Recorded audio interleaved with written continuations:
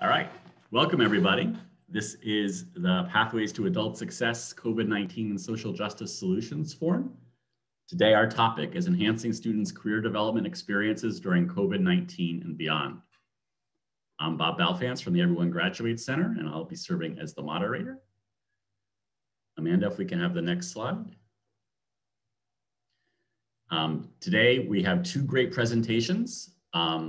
We have Doug Elmer, the Vice President of Prep KC, and we have Austin Estes, the Data and Research Manager from Advanced CTE, both sharing some informative and hopefully stimulating thoughts and solutions on how we can enhance students' career development through their schooling, through COVID and beyond. We will then also have dialogue amongst ourselves and be sharing some other resources on this topic as we want to do, as we normally do. We're a diverse group of folks from K-12, higher ed, nonprofits, state departments of education. We use the chat function so we can all participate. Please ask your questions and share your ideas and resources as the conversation goes on. And we have people monitoring the chat to pull those ideas in and make sure your questions get answered. There will be a brief Q&A time after each presentation, and then a longer time for group discussion at the end.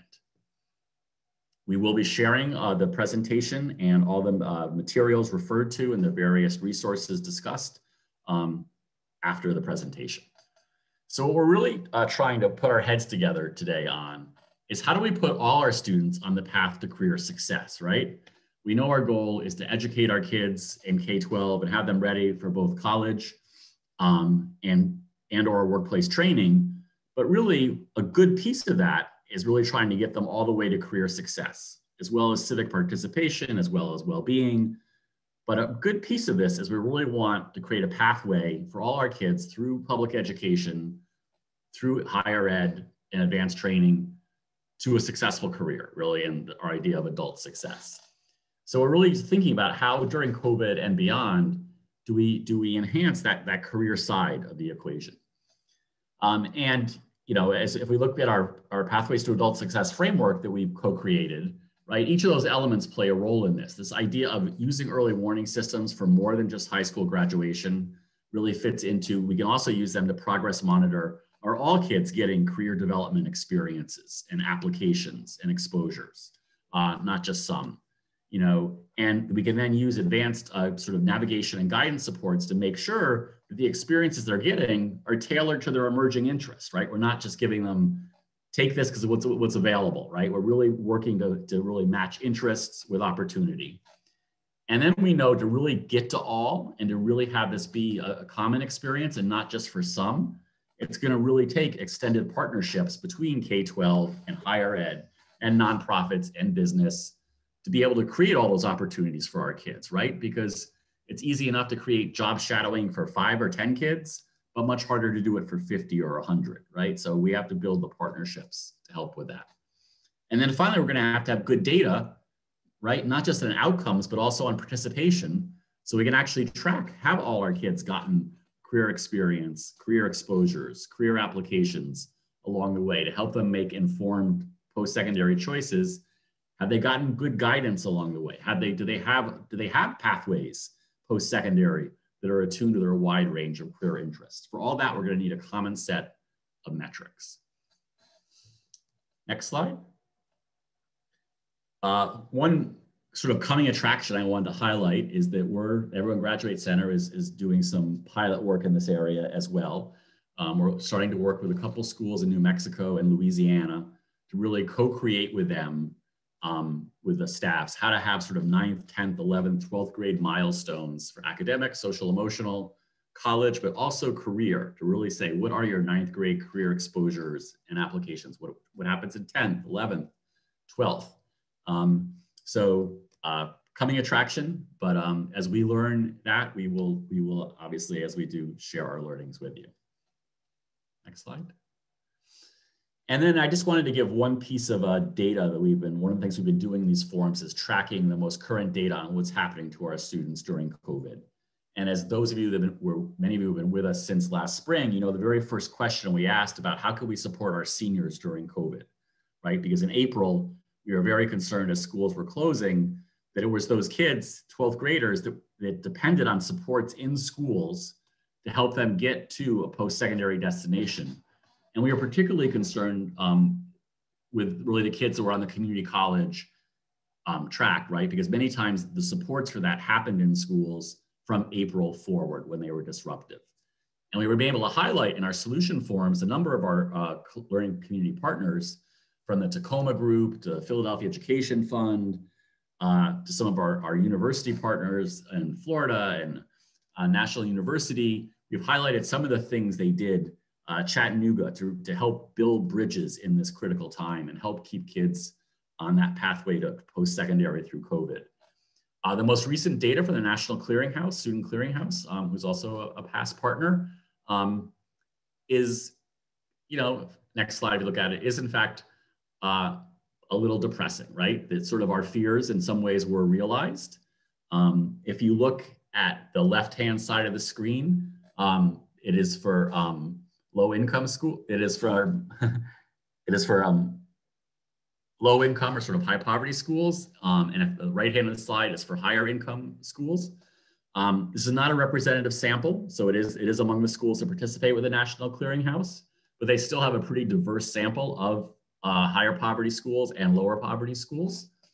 And we can see across all schools, there were declines in the percent of students going directly from high school into post-secondary college in the spring, last spring. We can see particularly if you look at the left-hand side that the biggest drop was the community college goers from high poverty schools. Sort of that very group we were most worried about, in fact, shows that that was a true concern. Still pretty big drops for private universities as some kids shifted from private to public schools. And we can see that even in higher income schools, there was still a considerable drop off. This tells us we're going to have a lot of kids that were seniors last year. They're going to still in need of supports to find a pathway to adult success through COVID and beyond. And that's going to be a challenge for us, right? Because all of our institutions, K-12 institutions, are set up to take care of kids in kindergarten through 12th grade, and higher ed institutions are set up to take care of kids from freshman year on. And there isn't any institution set up to help kids that got stuck in the middle, right? So it's really going to be our nonprofit and community partners, but really in collaboration with those institutions. K-12 schools finding ways to still give resources and reach out to their seniors from last year that still need guidance. Universities figuring out ways to reach out to kids that are sort of 1 year off cycle in the application process and don't have an institutional home. Because despite the efforts that many folks made and were highlighted here, and those likely made up for being even much worse, the emerging data shows it is a true and significant problem. All right, let's get to some solutions. So our first presenter is Doug Elmer, Vice President of Prep KC, and he's here to share with us some exciting work and learnings that are happening in his part of the world. Doug, I hand it over to you. All right. Thanks, Bob. Happy to be here. I'll start off with just maybe 30 seconds on Prep KC. We are a intermediate organization that started work in 2006, initially focused probably like many of you on increasing high school graduation rates, but that work pretty quickly evolved to looking at making sure that every student from one of our partner districts has a successful transition into college and ultimately the workplace. We currently work with 6 school districts on both sides of the state line. For those of you that know the Kansas City region, we've got the Kansas-Missouri state line running right down the middle of the city. We also work with 4 charter schools here in the city. Altogether, we serve about 70,000 students. 3 out of 4 of our students identify as students of color, and 4 out of 5 of our students qualify for free and reduced lunch.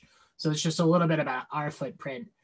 And the work I want to talk about today really started with some cohort-based career academy work we were doing from 2011 to 2016. Not wall-to-wall, interest-based, non-selective career academies across our network of schools. And in 2016, we decided to work with education pioneers to take a look at how our graduates from the class of 2014 fared. And what we found is out of the 450 students who participated in those career academies, everyone graduated from high school, 74% enrolled in post-secondary, and 80% of those students persisted to their second year. So all really favorable outcomes, particularly from compared to demographically matched schools. And so the Prep KC team really started to ask ourselves two questions. What were the features of the career academies that made the biggest difference in those outcomes? And how could we make that boutique experience the normed high school experience here across Kansas City? And so what the next slide will show you is kind of the answer to that first question. What were the big differentiators for students in the career academies?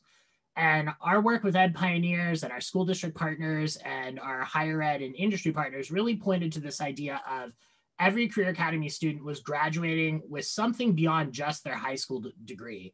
And as we looked at these, we really coined this term back in 2016, market value assets. These are tangible accomplishments or tangible credentials that you can put on a resume, you can put in a college application or a scholarship application that really shows how you have a competitive advantage over the typical high school graduate. Over the past couple of years, we were really excited that these were adopted regionally across Kansas City. So first, the Kauffman Foundation's Real World Learning Initiative put out a challenge for all of the school districts across a 6-county region here in Kansas City to adopt real world learning with a focus on every student earning a market value asset. And these were also embedded in our regional economic competitiveness plan, KC Rising. So we were really excited to see this picked up regionally. And as you'll see, the market value assets, industry recognized credentials, which many of you have work that focuses on those. Students earning 9 or more college credits while they're still in high school. Students who complete an internship or a client project while they're prior to graduation. And then Prep KC has one that we focus on that is unique to our network, which is students who are earning high value local scholarships. KC Scholars is a scholarship for 4-year institutions, and the Honeywell Hope Scholarship supports students who want to earn a 2-year degree. The reason we single out these scholarships is in addition to the terrific financial support they provide students, they really provide a lot of students wraparound supports during their senior year. So these are both awarded during their junior year. And then you're paired with either a mentor or additional application and transition support throughout your senior year of high school. So we think these are real game changers for our students. So we took on this challenge of how do we help every student across our 16 partner high schools have an opportunity to earn a market value asset baked into their high school course of study. And what the next slide shows is a mental model of how Prep KC started to think about this. And kind of the big asterisk on this is still early days of this work. We're in the 3rd year of a strategic plan to get to 85% of our graduates earning a market value asset by 2025. And in terms of raw numbers, we should be able to help over 10,000 students earn a market value asset by 2025. So when we think about doing the work on that scale, we really came up with this idea of supply and demand. Supply is where a lot of our brains go when we start to think about the market value asset opportunities. So these are the literal seats in college courses, seats in programs that award IRCs, internships at our regional businesses. And not surprisingly, we do not currently have enough supply for every one of our students to have an MVA. So we certainly are thinking about work on the supply side. And I know there's a couple of folks in the Kansas City region on the call. A lot of really exciting things are going on in terms of regional coalitions and alliances to expand the supply of these opportunities to all high school students. The place where we've been digging in a lot before COVID, but COVID has also kind of pushed us to think about this in new ways, is this idea of market value asset demand. And so what we're thinking about is how do you make sure that every kid understands the value of earning something beyond their college, high school diploma? How do they get all of the preparatory experiences and opportunities so that when their junior or senior year, when they apply for an internship or they enroll in college coursework, they're ready to go? And then ultimately, how do they successfully obtain one of those? So that's where we've been thinking a lot. And what the next slide shows is really how we think about this on a K-12 continuum. So the market value assets, the college coursework, the sitting for your certification exam, those are things we typically assign to the junior and senior year. But we really worked with our school district partners to think about how does that journey start in kindergarten? And so what you'll see is we've kind of blocked this out in broad phases. We really begin with third graders through elementary school and into the early years of the middle grades, just with career and college exposure. So for us, this is giving kids lots of opportunities just to see the breadth of occupations, and particularly occupations that are high demand, high growth in the Kansas City economy. We give them lots of opportunities to just interact with professionals who love their jobs. So we want to just cement that schema in kids' heads of the connection between your interests, your unique strengths, and then careers that will really kind of inspire you because of who you are. And then this idea of a pro-career mindset. So understanding the connection between those interests, your education, your job, and ultimately, you know, your quality of life as an adult. In some cases, I think we take it for granted that that young people have someone in their lives who are asking them those sort of questions and providing those sort of opportunities. So we really build that into the school experience. Middle school, we really shift towards thinking about who am I and where do I want to go? So this is where we do a lot of speed networking that we call career jumping with professionals. Lots of opportunities for students to visit work sites. More and more, we're building project-based learning in the middle grades to really give kids roll your sleeves up, hands-on exposure. And this is all leading to kind of the first big milestone for our partner districts.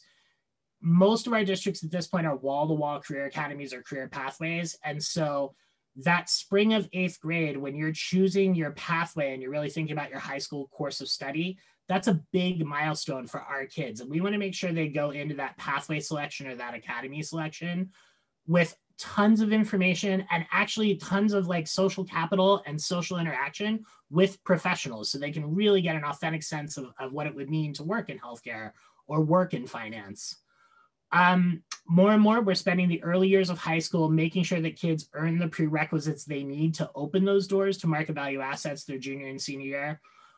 So this is thematic electives that really just give them the technical skills and the knowledge of the discipline to be able to pursue advanced internships.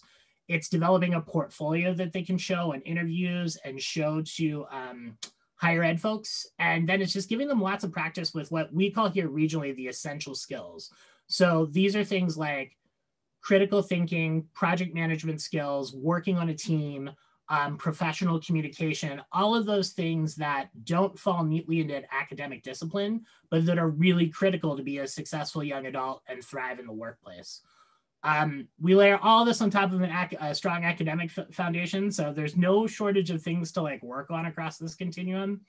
And we're really working on doing this in a systemic fashion. So we have superintendents and principals that have really risen to the challenge to think about how do we bake this into our course of study, our school culture, and our curriculum and instruction so that it's not, the way we put it is we're trying to get away from retail recruitment of like, let's find 10 kids to do this program and 12 kids who want to do this program, and really thinking about how do we systemically build it into our advisement, our enrollment, our scheduling processes so that kids don't have to opt into earning a market value asset. The last couple of slides we can move through pretty quickly and we'll share the deck, but just wanted to give some more examples of what some of those early leading indicators are. So we are in the early stages of trying to develop what I would call the bones of an early warning indicator system for market value assets.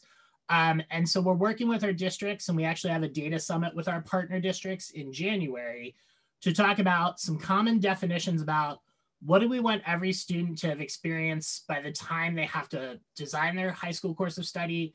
What do we want every student to have an opportunity to engage with an experience by the time they start pursuing their market value asset? And then ultimately, how are we doing providing kids with market value assets that align with their interest?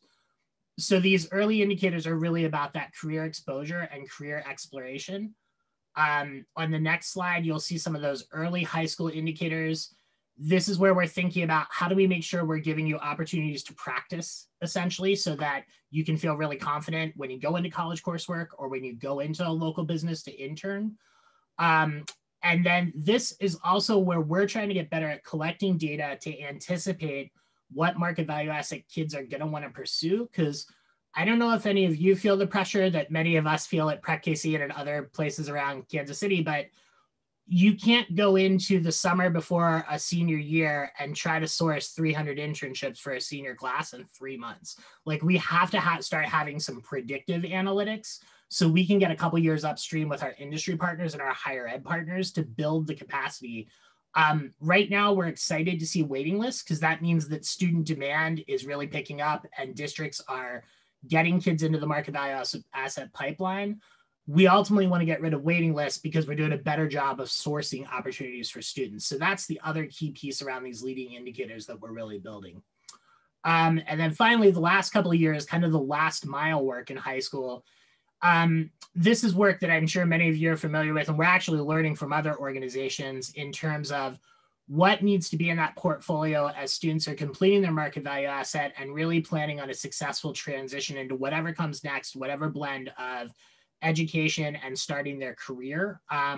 So these are really what we're trying to make sure that every student graduates with beyond just their basic requirements. I'm happy to talk more about this if you have questions. We've pushed all this into the virtual space over the past 9 months. Like many of you, we've probably crammed about 5 years of adaptation into March 13th until now. Much of this has been with a lot of hard work on the part of our team and our districts. It actually is translated relatively well to the virtual space. There are obviously a few things that suffer. So virtual workplace visits don't work when everybody's working from home. It's just not that interesting to see everybody's like office space or living room. We also have some IRCs, and I'm sure you're experiencing the same thing in your regions, particularly some healthcare related IRCs and other IRCs that require clinical hours. We have had to get creative and in some cases offer students alternate opportunities. But a lot of the career exploration and a lot of the career preparation and college preparation has been able to translate well into a virtual space. And I think we are starting to ask the interesting question of what goes back and reverts to face-to-face because that adds value for students, and what do we actually keep in the virtual setting? Because once you get it right, there actually are some economies of scale and opportunities to reach more students without putting as much of a burden on our industry volunteers in particular that we have found valuable to be able to get. To example, talking with a school right before this, where we're going to be able to have 900 students interact with industry professionals in the course of a school day, all through Microsoft Teams. So I think that's places where we're learning a lot of lessons about things we may keep doing virtually once we're able to go back to face-to-face. And then other things, obviously, we cannot wait to get back to safely connecting kids with industry professionals across Kansas City.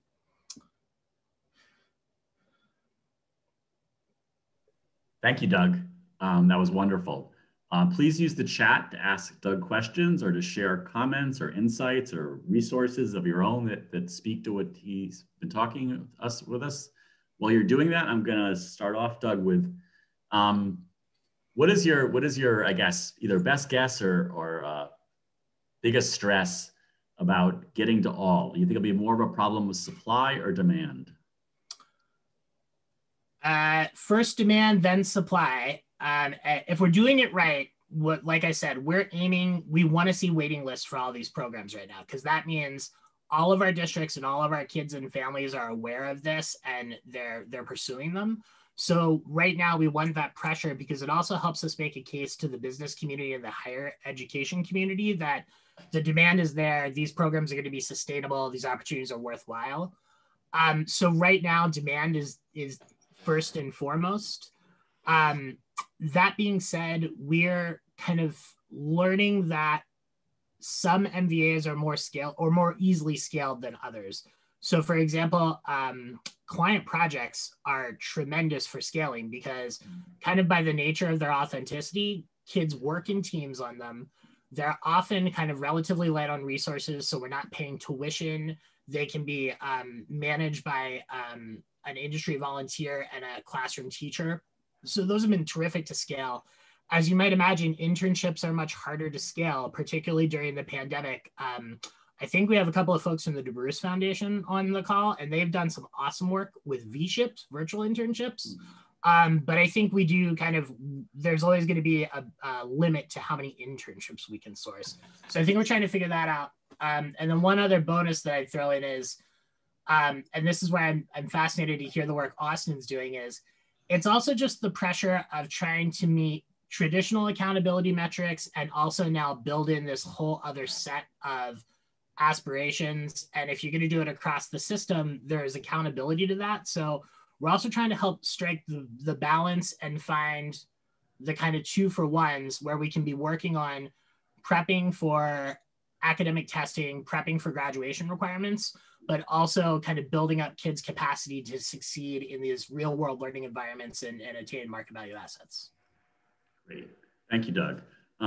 Last call. Can I bring in a few things from the chat? Sure. Quite a few folks have just said, this is great, this is fabulous. The continuum had a lot of appreciation. And I think in response to what Doug said early on about the data collection of what really was helping these kids move forward and stay focused, Sarah shares, in Washington, we're having these initial conversations with the state, trying to plan out a qualitative data collection that reaches out to those most affected and planning for enough time to really be meaningful in who we talk to and how we weave this information into our plans for the next year in the secondary world. And there is one more message. It's another appreciation. Thank you, nice work, nicely done, and so on. Oh wait, here's more from Sarah. I know in my area there's been feedback from our Black and Brown communities and low social economic status families that transportation has historically been a serious barrier for our students, along with a sense of not feeling like they belong. How have you bridged that gap for these students? Sounds like you've been doing a great job. So that's a question. Yeah, Sarah, that's a great question, and it's not something we have entirely problem solved. In some ways, the pandemic has provided new opportunities to connect every student and kind of remove the transportation barrier, and obviously has created digital divide barriers for other students. A few things we are working with, 3 of our districts are working together in what they call a shared pathway model. So these are contiguous, urban, single high school districts kind of on the southern edge of Kansas City. They're actually doing circulator transportation where the 3 districts are sharing a single bus to share costs. And this, it doesn't sound that innovative, but I see heads nodding just because districts don't think that way traditionally. We have had some employers who have done a fantastic job of bringing as much of the work-based learning to the school as possible, at least until we get to that culminating internship. And then there really are some fascinating things across Kansas City with these virtual internships and just other ways of using the virtual space to kind of break down barriers, even across school districts. So Community America Credit Union here in Kansas City did some really awesome internships that were cross-district. And that was right after the pandemic started. So I think there's lots of small experiments. We haven't had a breakthrough yet. As somebody has to do the fundraising for this, I can also tell you way too much fundraising goes to paying transportation cost, but it is a very real barrier for equity. And so when people push back on us about it, we really do make the case that even if something seems equitable on its surface, if it's relying on a student to have their own transportation to leave their home high school and get to the business or get to the tech campus, that effectively eliminates opportunities for, I would say, if not a majority of our students, a significant number of our students just won't pursue those opportunities. Thank you, Doug. I'm going to now pivot, and we'll have time for more discussion at the end. But now let's pivot and bring Austin in and have him share what he's been hearing and learning about CTE during COVID and thinking about beyond COVID. Austin, over to you. All right, thanks so much, Bob. And thanks, Doug, for that presentation. I almost feel like I want to cede the rest of my time and just continue learning more about what you're doing in Kansas City. Just by way of introduction, my name is Austin Estes. I'm the manager of data and research with Advanced CTE. The organization that I work with was founded by the state directors of vocational education 100 years ago. Now state directors of career technical education. So we do a lot of work at the state level, providing policy support, thought leadership, and partnership to help support and advance high quality and equitable CTE from the state level. So today I'm going to talk a little bit about what we've been hearing from the state level and some of the challenges and strategies that states are using to help ensure access to high quality CTE programs and career development opportunities through COVID. So one thing that we've been doing a lot through the pandemic and through the recession is looking back at the Great Recession and how that economic downturn affected career opportunities for recent graduates, and what worked from that period of time. And we see that in the years after the recovery began, a lot of the jobs that were recovered during that period went to workers who had more than a high school education, who had some kind of post-secondary credential, whether that's a 2-year or 4-year degree, or even an industry certification. And very few of those jobs that were recovered went to workers who had a high school education or less. So we're already seeing right now during the COVID-19 crisis that the economic recession has been affecting young people, people with a high school education or less, and people of color disproportionately compared to others. Other workers. So there's an urgency right now to ensure that there are pathways for high school students, as well as those who are already, post-secondary students and those in the workforce, to get those post-secondary credentialing opportunities so that they can return back to work, or they can start their careers without kind of getting behind. So career technical education is a strategy to help with that. And I'm actually going to talk, my lens is primarily through CTE, but I think a lot of the strategies apply more broadly to a broader career development system. But we know there's a lot of great research out of the Georgetown Center for Education in the Workforce that examines different pathways to good jobs. And these are jobs that are, that pay family sustaining wages, that allow for career advancement. And some of those jobs are attainable through a traditional high school pathway, but most of those jobs are accessible through middle skills pathways that are, allow students to get an industry certification or an associate's degree, or through a bachelor's pathway. So we know what paths are needed to get to good jobs. The challenge, kind of going back to Doug's framework that he used, is to build up the supply, making sure that those opportunities are available and those opportunities are high quality for students to earn those credentials. Next slide. So this is the framework that Advanced CTE has put out that defines the core elements of a high quality CTE program. Again, these can apply more broadly, not just to CTE, but to any kind of career pathway. So we think that the essential components are that they include rigorous standards and progressive sequenced courses that build to a recognized credential of value, that they include secondary and post-secondary linkages so that students can get a leg up on a post-secondary credential or degree when they're in high school, and experiences that embed dual and concurrent enrollment, early college high schools, IB and AP courses can really help students get a head start. Industry involvement and labor market demand is absolutely critical.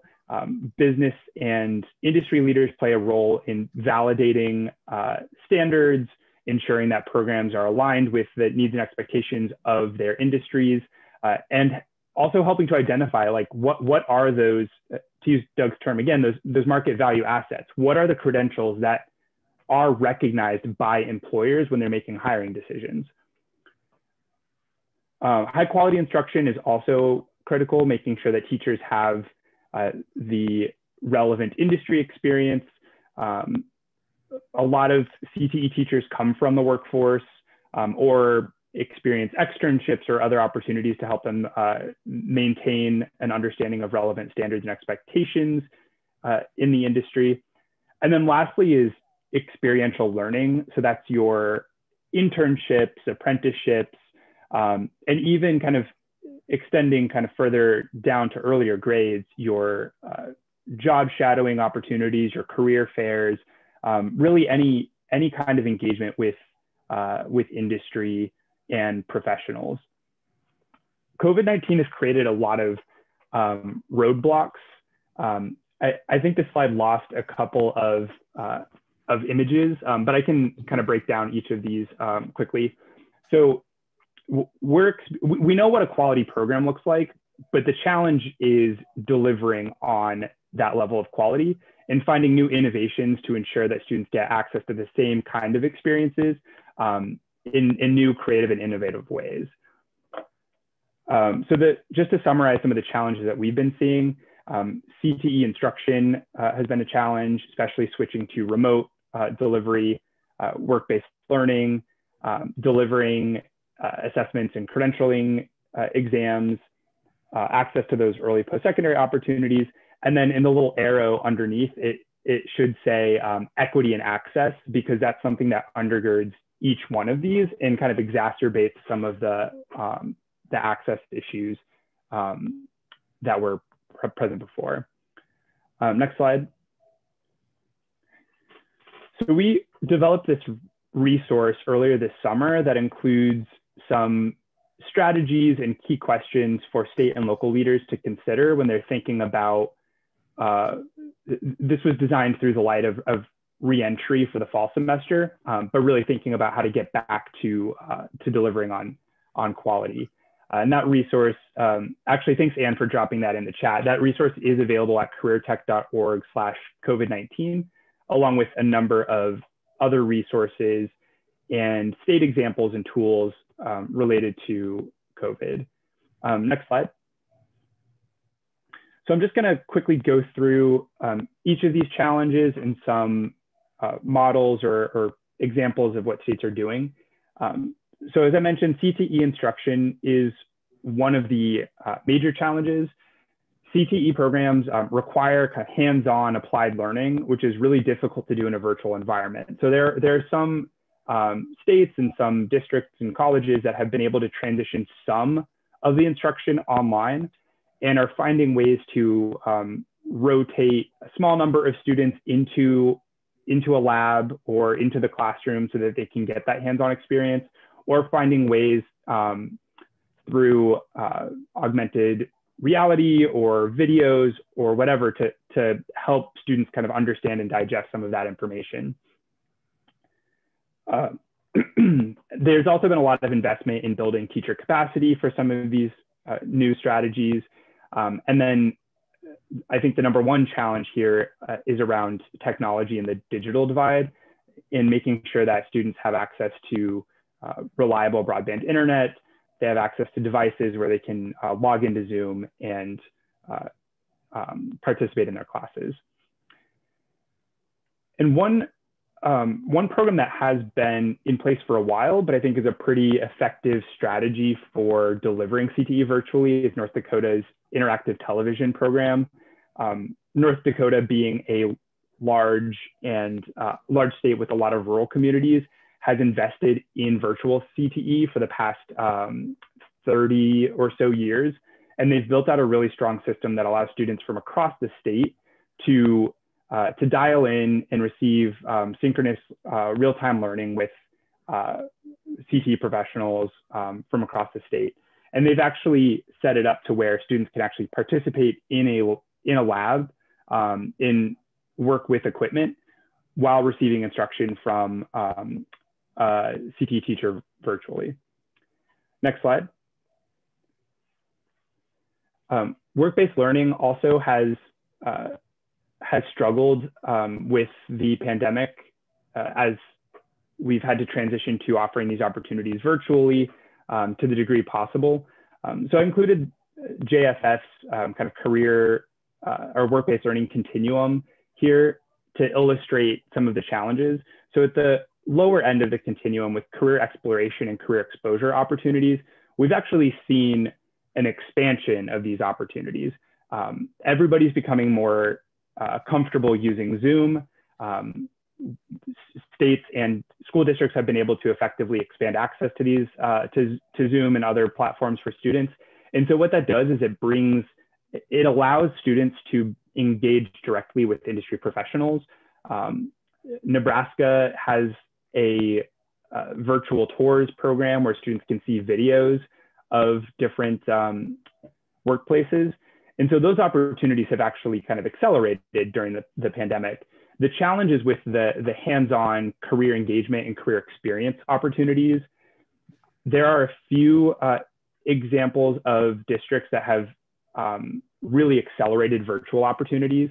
DC and Miami-Dade County have both had a lot of success in transitioning their summer youth employment programs to provide virtual internships for students. And I believe in both of those sites, they've been able to follow through on most of their commitments for summer internship programs. But that said, it has been a widespread challenge, and those opportunities are very limited. So we're seeing a decrease in the availability of work-based learning opportunities. Next slide. Another challenge is assessments and credentials. Most industry certification exams are provided through third-party proctors or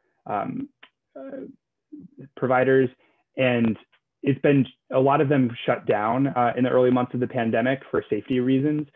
Some of them have scaled up virtual proctoring opportunities or more flexibility for offering those assessments.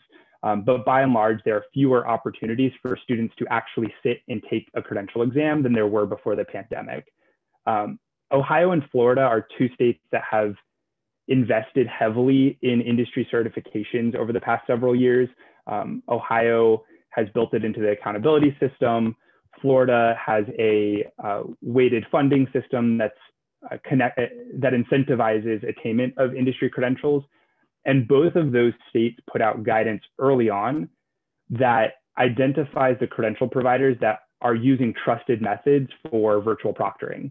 So that enabled school districts to make the decision of which credentials they could offer for students virtually. And then there are a few credential providers that have been adopting new flexibility in their requirements, as well as state licensing boards that are looking at waivers or alternatives for clinical or hands-on requirements for earning those credentials. Next slide. So when it comes to early post-secondary opportunities, again, we see a lot of the same challenges that we see with remote instruction. Students, there are fewer opportunities for them to engage in these opportunities. It's harder for them to get transportation and access using virtual technology. I think one of the biggest barriers that we saw early on too is the rapid switch to pass-fail grading, which depending on the institution may or may not transfer. So what we've been seeing is a lot more a push for clarity in how post-secondary institutions will accept credit, whether they will accept a pass grade instead of an actual grade, and then how that would apply towards a student's core majors, or if that would only be elective coursework. I included North Carolina on this slide as an example, but there are many of other states that are using new course codes or new grade codes to indicate that the grade was earned during COVID. And some states like Georgia and Louisiana and others allowed students additional time to meet their requirements to earn that credit. So if they had to come if they had to meet those requirements over the summer, they were still able to kind of retroactively apply that towards credits earned in the spring. Next slide. And then lastly, underlying each of these challenges is challenges with equity and access. And we've seen that the pandemic has exacerbated and driven a larger divide across a lot of inequities that were already existing before the pandemic.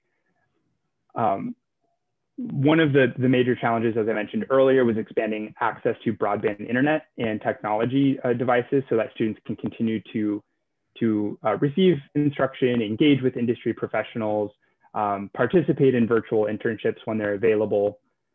It's also important too for states and communities to continue engaging with different students and families to understand what their needs are and what the barriers are to accessing CTE.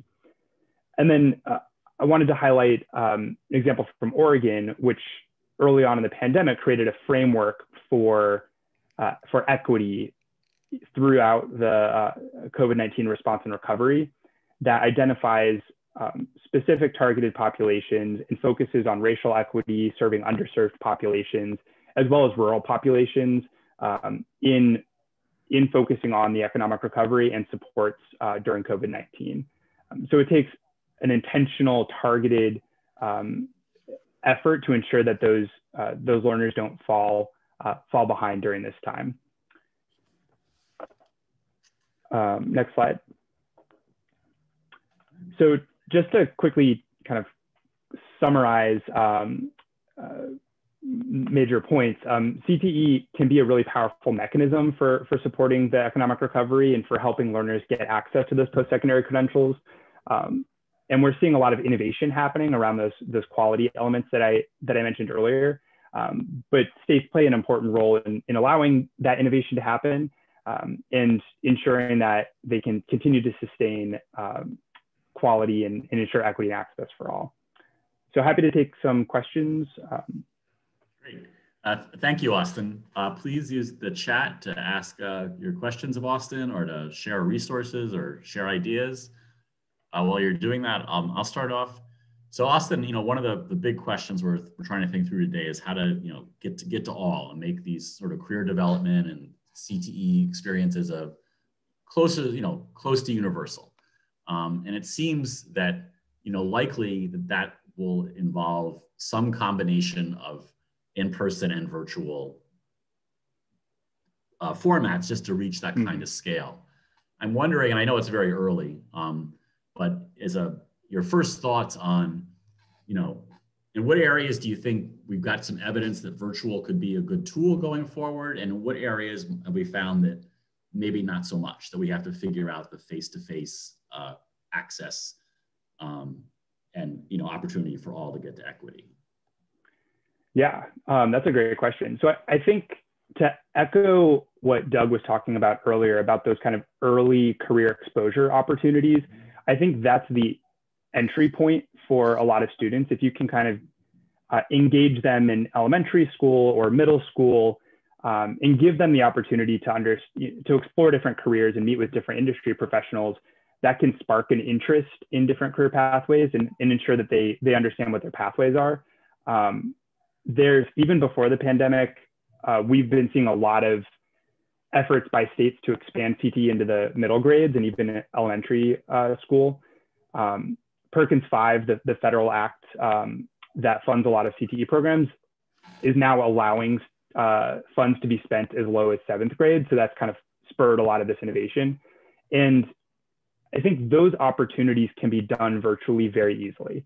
The Nebraska virtual tours example is a good one. Louisiana, even before the pandemic, has been working with an organization called NEPRIS to facilitate these industry engagement opportunities, particularly in rural areas. And I think that's something that's here to stay. I think that's one of those economies of scale that Doug was talking about that we can keep. The more intensive internships and apprenticeship experiences, I think, are just really difficult to do virtually. And there are a lot of kind of stopgap measures in place right now. But as soon as those experiences are safe to deliver in person, I think we'll see a lot of those opportunities go back to being in person. Great, thank you. Anne, do you want to give us a chat update?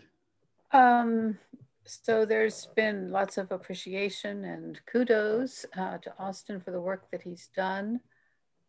Vesta asks, a lot of our students have little access to broadband, and Zoom has been a real problem for them as it crashes or if they have video lags on it. We are trying Meet and it has been more successful in staying connected. Are post-secondary schools looking at Meet or are they sticking with Zoom for the most part? And a couple of people, Doug, Elmer, and Anita in Long Beach, have said that they've invested in Nepris. I don't know if that's the right pronunciation. NEPRIS. So maybe a way to ask the question a little broader, Austin, have folks been learning about just different ways to make the technologies work and get around the limitations of any one system? Yeah, I know that this has been a major challenge. We've been hearing this a lot from state directors. Actually, earlier on, this was something that they were talking about a lot.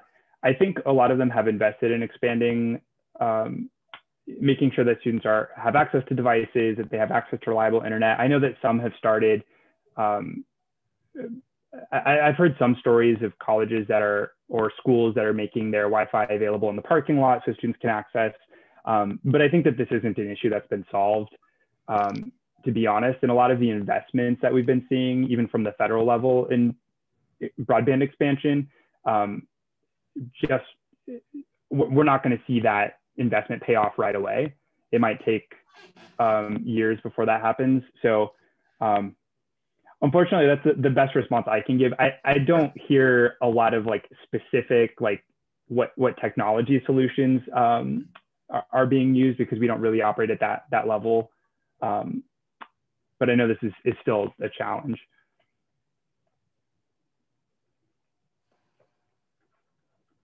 Thank you. I don't know if others on the call have ideas that they would want to be sharing. We're just hearing from Vesta that the infrastructure to get kids where they need to be is a challenge, especially when you're in a more rural setting and don't have a lot of the existing either transportation or sort of internet capacities. Yeah, what I'd like to do now. Sorry. I was just going to say, I think she's saying that they have these buses with hotspots, but getting the buses to where the kids are is an issue. Gotcha. All right, one last quick question, and then we'll open a general discussion after that. Tara asks, how have CTE teachers embraced or not the virtual experience? So I don't know directly because we mostly work with the state directors, but I know that a lot of states have been working as hard as possible to get ideas and strategies and tools out to teachers. Michigan, the Department of Education in Michigan created an entire resource warehouse that's kind of broken out by different subject area that teachers can access curriculum and resources for teaching within each of their different career clusters. It sounds like that's been pretty effective. But again, I think overall, everyone's just trying stopgap measures, whatever they can to get kind of maintain continuity of learning until they can go back into the classroom. Thank you. So now we just have a couple of minutes and it's sort of open forum. If folks would like to share like a success story they've had with career development or CTE during COVID, now's the time. If you have a resource you'd like to share, you can put that in the chat for everyone to take advantage of. This is really a time for us to collectively put our heads together, what we're learning about career development during COVID and what it means beyond, things that are working, struggles we're still having. So please share your insights and resources in the chat. And as you do that, I'm just going to highlight one other resource, and then we'll see what we got. So another tool that's just out from another one of our learning community members, which is the George W. Bush Institute. And they've just put together an educational workforce pipeline state data set, which sort of brings together from pre-K through elementary, middle, high school, post-secondary, and workforce, all the existing indicators and data points for each state to let you look at your state level, how you're doing at each point of that continuum. And also they have a feature that if you want to compare yourself, and also for each of those areas across the states, they've highlighted sort of bright spots. As you know, we've talked a lot in the Pathways to Adult Success learning community about the need to get sort of integrated data. This is state level data, which is the first step, but it is a very nice, easy to use resource where you just plug your state in and the data across all those sectors is there with these sort of comparative and bright spot features. So that's just one other tool we wanted to highlight in this area. We have a question: is anyone looking at career development related initiatives as part of their CARES and/or ESSER grant priorities? From Casey. So that's a question we throw out to the group. Yeah, I can get the conversation started. We've been seeing some activity from states that are working on kind of redirecting some of that CARES Act funding to support career development opportunities in CTE. Trying to think of, I know I've seen some work from Florida and Utah and Idaho that are specifically working on investing those dollars to support career pathways. I'll see if I can find some examples and drop them in the chat. But that's definitely been, I think a lot of governors are thinking about the economic recovery and are investing in short-term credentialing opportunities, career pathways, and others as part of that broader strategy. So that's definitely top of mind. I'll drop in a couple of examples if I can find them. Great, thank you. Our friends at FH360 are sharing a tool they have on remote learning that could be useful for school-based folks. Tara is asking, are there promising practices that help shift mindsets? As families often see CTE as less than college, or something that their parents don't want their kids to do because they believe it has a lesser value.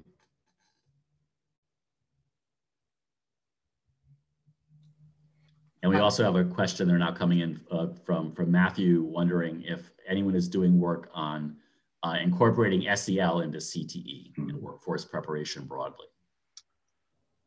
Bob, to answer Tara's question, we had plans in the works up until COVID to take one of our most popular student experiences, which is career jumping, where groups of kids kind of work in a speed network with lots of industry professionals.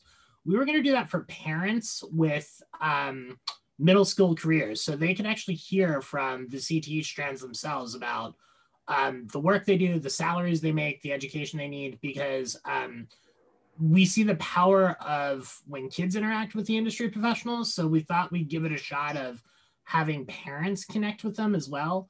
COVID got in the way in that. So if anybody wants to beat us to the punch and try that first, we're happy to learn from you, but we'll report back when we're able to give that a try, because we thought that might have a lot of promise. And there were some other organizations in Kansas City, the library, and a few others that were interested in maybe trying to think about that with us as well. Thank you. And Doug or Austin, any insights on incorporating SEL into CTE? I know briefly for us, we are kind of just trying to preach the gospel that these are the SEL and workplace readiness are often the same traits on a sliding developmental scale. So a lot of the social emotional capacities we're trying to build in elementary and middle school translate into kids who are naturally adapting and picking up what we call the essential or workforce readiness skills. We feel a little bit like a voice in the wilderness about that. So we would love to find others who would want to pick up that argument with us. Those seem to be two distinct camps often. So we are trying to bridge the gap. That was Matthew's point, that they seem like they're linked, but people tend to silo them. Yeah, and I saw somebody in the chat dropped in the Castle resources. I know they've been doing a lot of work in this area, and the Coalition for Career Development has been looking into this specifically. I was on a call with them recently, and they were talking about this topic. So I think there's some work that's being done in that area. Wonderful. Well, everyone that got engaged by this, there's been multiple resources dropped into the chat. I want to thank everybody for participating. If we go to the next slide, Amanda, I just want to remind us our next solution forum is going to be in January 19th. We're going to shift to policy. Seems apropos of the day before inauguration to talk about developing a policy agenda to improve young people's opportunities for adult success. We'll have some good folks to spark our ideas, but this will also be designed to be a very interactive session. So please come with your policy ideas ready to share. Next slide. So I just want to thank everybody again for a deeply engaging and provocative, I think, discussion on how to get career development experiences, exposures, applications, ultimately for all our students as a key cornerstone of building a pathway to adult success. And thank everybody again for all the work they're doing during these trying times to keep our students headed in that direction. As always, we'll send out the recording of this, the deck, and any resources that have been shared in chat. We'll send that all out to you in a follow-up email. And we wish you all the best holidays and continued good fortune in these challenging times, and be well, and thank you.